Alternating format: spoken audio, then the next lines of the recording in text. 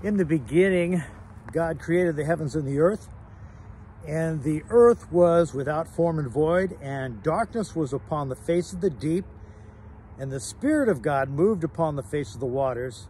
And God said, "Let there be light," and there was light. And God saw the light and said it was good, and God divided the light from the darkness, and God called the light day, and darkness he called night, and the evening and the morning were the first day. Today, this day is the day that the Lord has made. Let us be glad and rejoice in it. The first day of creation, God created all of creation in just 6 days, making even the atomic structure put together in the very beginning. Darkness was on the face of the deep. It was null and void, without form. And God began to bring together all the molecules, or first he created the molecules because he created them out of nothing, and then he brought the molecules in those 6 days together in compound structures, and thus we have the creation we have today. Just as he said, "Let there be light," and we see the light poking through there in the trees. Sun coming up this morning, declaring this day to be day.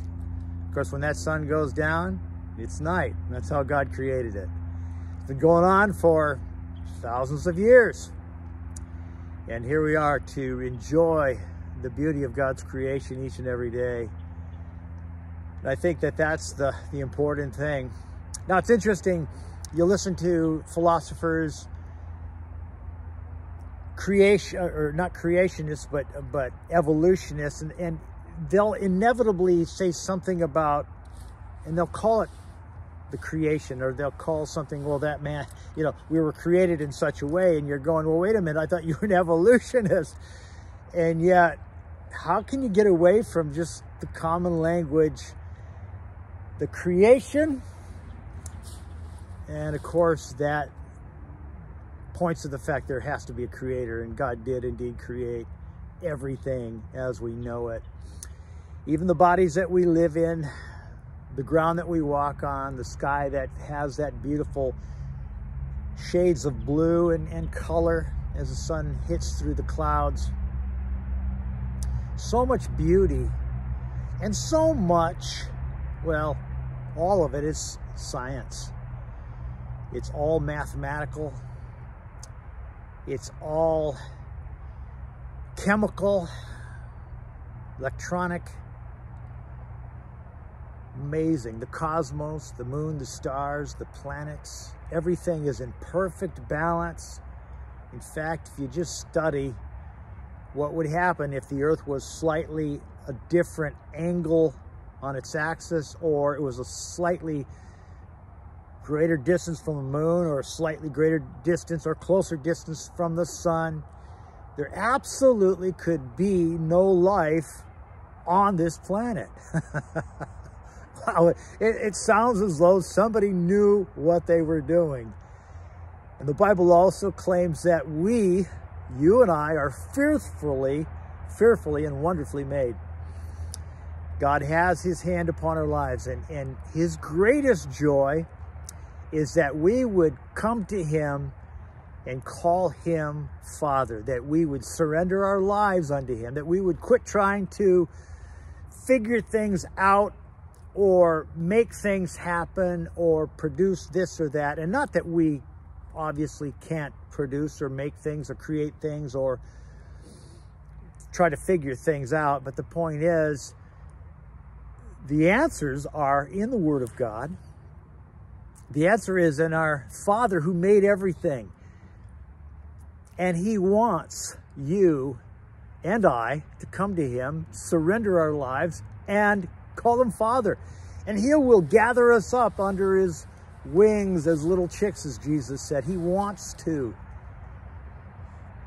But the thing that keeps us away from the Lord, the creator of all things, the thing that causes us to not be in touch with him as well as we could or should, is our own pride. And it's our own pride that wears us out. It's our own pride that takes us on tracks in life that are vain and empty. And at the end of our lives, we have maybe lots of toys, we have this or that, but we're still empty. All you have to do is a study of those great wealthy men of old that, I think of one that said that he would give half his wealth if he could just have a marriage that worked. And how sad to miss what God had purposed in your life and mine, just to try to eke out some sort of existence on our own.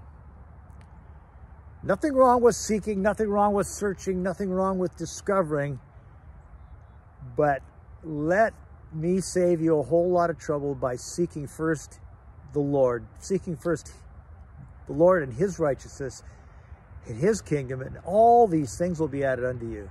Some of the greatest scientists, some of the greatest philosophers, some of the greatest adventurers were men that believed in the living God and had done great things. Like, we could name tons of them. The one that comes off to my mind right now is Louis Pasteur, for example, and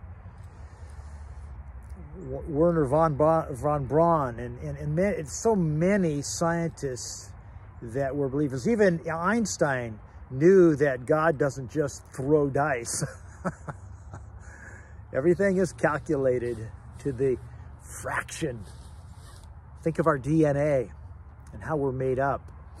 Scientists are now discovering and looking at that and seeing how they can alter those things. But the fact is, the DNA is the DNA. They didn't create the DNA. They can maybe alter it, just like you can alter, you take a shovel, I can alter that ground a little bit.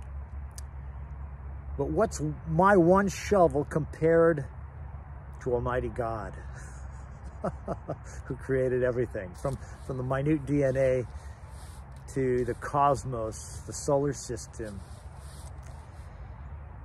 Yes, there is a God, and He has created you for His purposes, and where our greatest joy, our greatest happiness and excitement is when we come to know Him and realize His plan in our lives. And His first plan, of course, is sending His Son, Jesus Christ, to save you and I from our sins. Jesus Christ died for your sins. He rose again from the dead to pay for your sins, and that whoever believes in Him should not perish but have everlasting life. As many as received Him, Jesus, to them He gave the power to become children of God. That's what your greatest joy and happiness is going to be, in knowing your Creator intimately as a Heavenly Father. And you can do that by surrendering your life to Jesus Christ, asking Him into your life today to be your Lord and Savior, to forgive you of your sins, to turn from your way and to turn unto Him, and you will have eternal life.